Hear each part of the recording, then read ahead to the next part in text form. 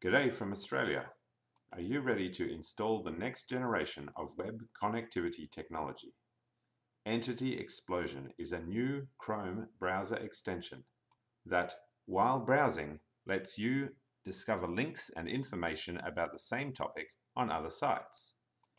This video is a brief introduction to show you around. So let's start with a page you might be visiting about the Australian curiosity, the platypus. Now notice that the extension icon up on the top right has lit up red. It does this whenever the URL you are on matches a format pattern that is expected to have links. At this stage, to keep your browsing history private, it hasn't sent out any information, so we can't know for sure if we have connections until we click and send that URL off for more information. Within a fraction of a second, if we find a match to the identifier in the URL, the logo turns green and we're given this drop-down of information and links.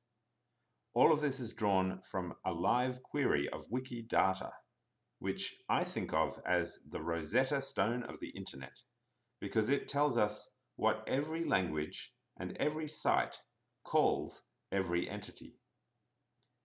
First, it gives us a few links to other Wikimedia sites in our language, including, of course, the Wikipedia page. Then, we get a bit of information about the platypus, including its taxonomic and conservation details and its lifespan. But if we then scroll down, there's even more good stuff.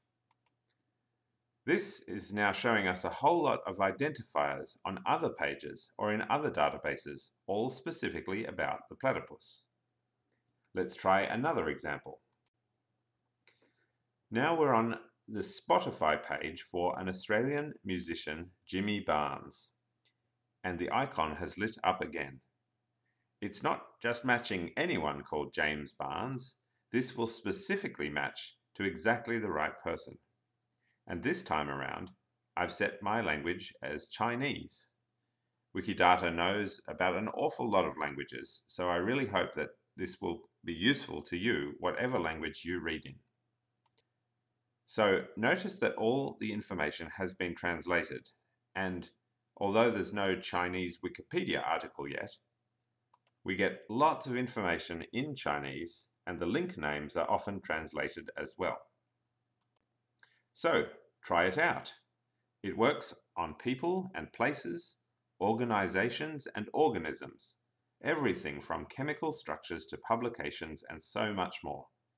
Wikidata has almost no limits on what it describes, so Entity Explosion has potential to work for whatever you're interested in. So, how often will this thing light up? Even if you're not a big user of identifier databases, this will work on over 5,000 sites, and I'm sure you'll all use a few of them. So for anyone still around, here's the lowdown. It's free, it's open source. It automatically localizes to almost every language.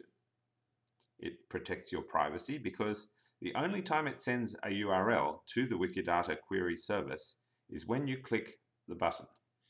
And it is continually updated because the information is always live from Wikidata. So that's my offer to you. Please download it, give it a try, and rate it so that your friends will see the value. Entity Explosion.